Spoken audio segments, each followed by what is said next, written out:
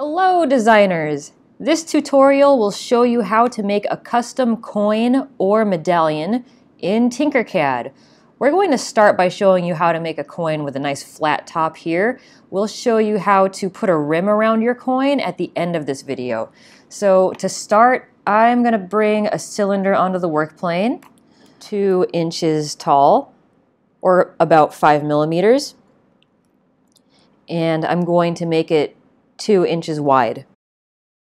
Now I'm going to be importing this snail right here, and I got it by just finding an image in a different file format and running it through an SVG converter. So I've got this SVG here. I'm going to open it up, bring it onto the board a little bit smaller than its original size.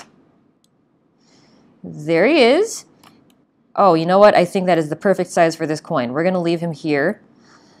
We want this snail to look like he's engraved in the coin. To do that, let's turn him into a hole.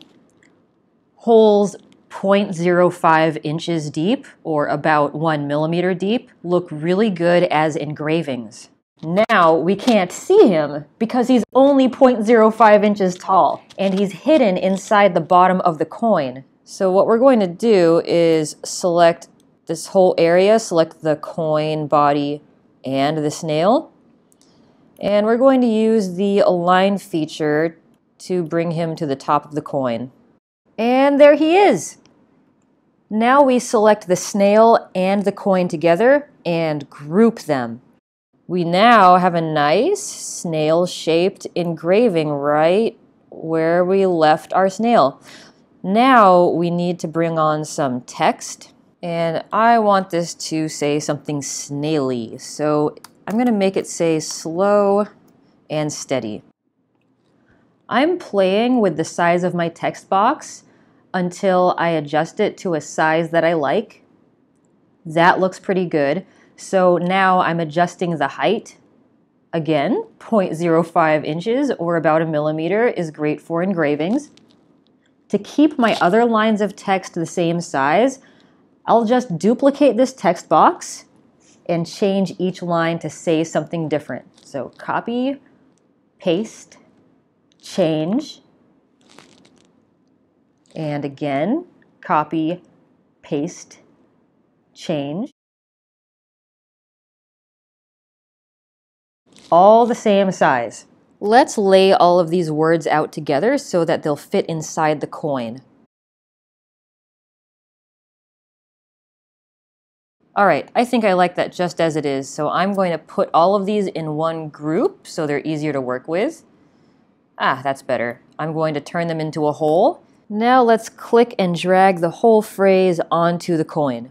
And again, oh no, it's disappeared. All I need to do is align them and tell them to both line up at the top. There we go. So now the top of this phrase is the top of the coin, and it's 0.05 inches deep, so it should show up really nicely when we print it. And now that these are all in a place I want them, I hit group, and there's our engraving. Let's zoom in.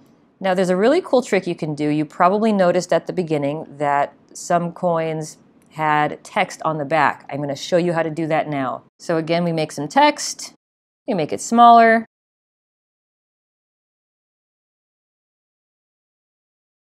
so it fits on our coin. Again, we are adjusting the height. Once again, 0.05 inches or 1 millimeter is a great height for that engraved effect. Let's turn this into a hole. If I put it on the back just as is, it's going to be backwards. You can click and drag the rotation handle of your text in order to flip it, but if you're a little bit clumsy with the mouse, then instead, you can click these rotation arrows, enter 180, and it will tell your shape to rotate 180 degrees. Now it looks backwards here, but perfect for the back side of the coin. And now if we group this thing, we're good to go. There's our coin. Now, what if we want to give this thing a rim? Well, let me show you the approach you would take. Let me start by ungrouping these. And I don't really care about the text on the bottom at the moment. I'd like the bottom to still be the same.